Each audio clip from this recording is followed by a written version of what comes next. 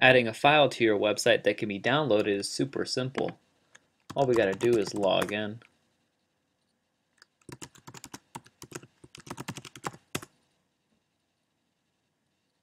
And you can click either post or page, depending on where you want it to be. I'm going to make a new page.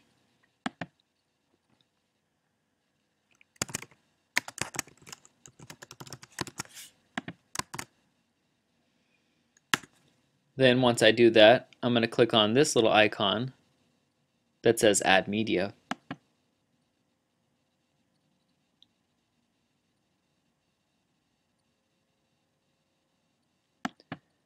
Now we can select files. I'm going to choose this zip, but it can easily be an MP3, a doc, or a PDF, or any other file you want. Then click Open. Once we do that, we could change the title.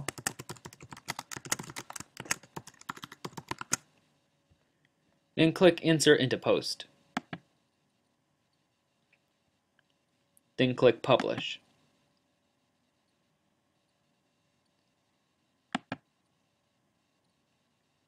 Now we're going to download the zip.